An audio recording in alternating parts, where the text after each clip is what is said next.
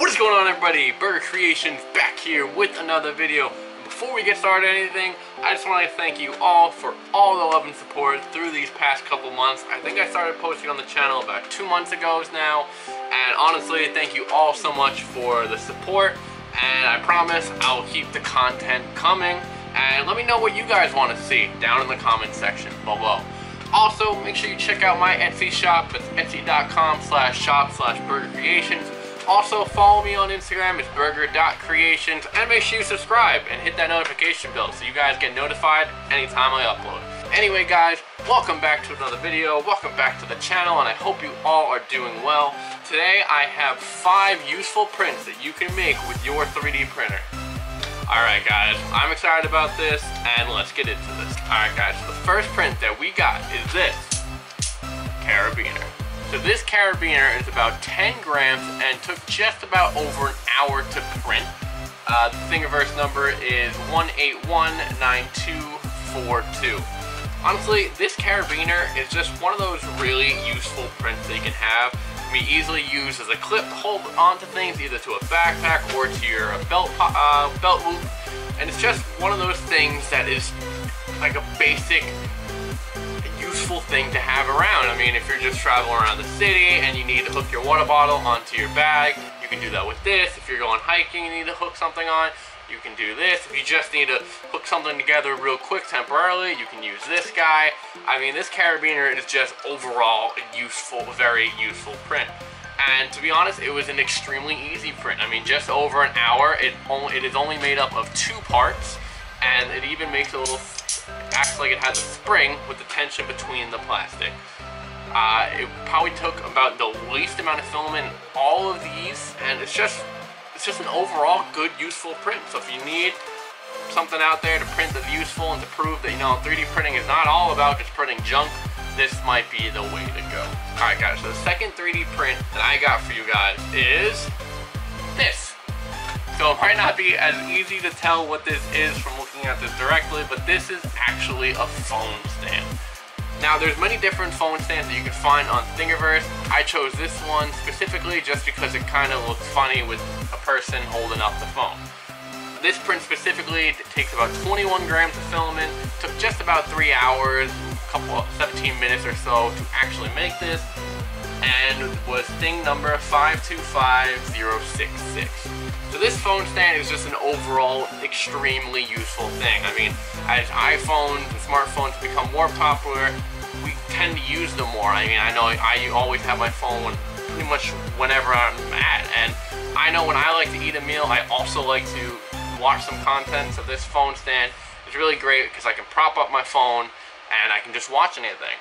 You can use this when you're doing FaceTime, watching movies. It's really just a good thing to have. And there's many types of phone stands you can make on Thingiverse. But I just chose this one because it's just kind of funny that it's a person kind of holding up your phone. Alright, so this next print is actually, I think, one of my favorite prints out of this whole lineup here. So this is a can handle.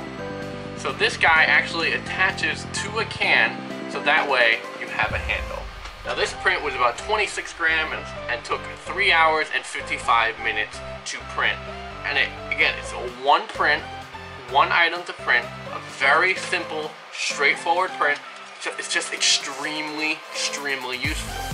That way, I mean, it just grabs onto your can and it doesn't fall off at all. You can shake it and it literally doesn't fall off. It's great. So you put the can on by sliding the top lid into the notch first, and then snapping into the bottom, and then you do the opposite to get it off, where you pull the bottom and it kind of slides right out to switch out to another can. This print is just one of those things that I saw and I'm like, wow, I never even thought that would be something. I never even thought you could make this, but it's just something really cool and really useful to have, especially if you're, hanging out with people and you don't want to hold a freezing cold soda can or, beer. Really, it's just a great thing to have, and it's one of those simple, easy prints and very useful one. Alright, so the next print up we got is an outlet plate, except a bit of a twist. So this outlet plate actually has a built-in shelf, so you can place your phone on it when it's charging, or really anything that you need when it's charging. So this outlet is about 37 grams, and it took about 5 hours and 22 minutes to print. So again, all these prints are under a day and only take a couple hours. And they're all extremely simple, but very useful prints. Now this outlet print is awesome for those wall outlets that you have kind of almost in the middle of the room, where there's no tables or anything you can prop up. So your phone is either sitting on the floor or dangling a little bit, depending on the position of your outlet. So it's awesome to be able to plug your phone in and then have it rest on top of this outlet so your phone is not just sitting on the floor or dangling. It's also great when charging cameras, as well as even placing your Google Home devices right on top. I know Thingiverse has ones made just for the Google devices, an outlet cover just for the Google devices or Alexa or anything. So it's really cool to have these, and it really makes those useless outlets useful. And again, it's a simple print that can just be very useful to someone. See, 3D printing is not all about random crap, even though it's fun to print random crap. Alright, so the last print we got is this guy. So now, if you don't know what this is, I don't blame you because it looks a bit confusing, but this is actually combines into a photo backdrop. Now this guy takes about 38 grams to print. It's the longest print in this video that it takes about 6 hours and 42 minutes. This is thing 1671168, and it's just one of those prints that is extremely useful. I mean, I use this print so much. So this print creates an infinite backdrop, and what I mean is if when you place a product or really any object within this backdrop with the paper behind it, it looks like one of those very fancy white backgrounds. So you can take almost professional photos for either your products or anything you're trying to show off. Now this print is really useful for people selling stuff online, for eBay or Etsy. I mean, I use these exact ones to take my pictures on Etsy. If you see my Among Us pictures and some of the end turkey ones showing the raw prints, that white backdrop was actually created with these guys, and it's simple to use. You just slip the paper right in between the two cracks, and then you add the two little clips to kind of push the top guy up. That way it presses the paper in place and it doesn't slip out. It's a very easy thing to use, and it is very useful if you're a seller or you're taking professional pictures of small objects. I mean, you can obviously print bigger ones. I only need his small one, so that's why I printed small. But it's just, again, a useful print.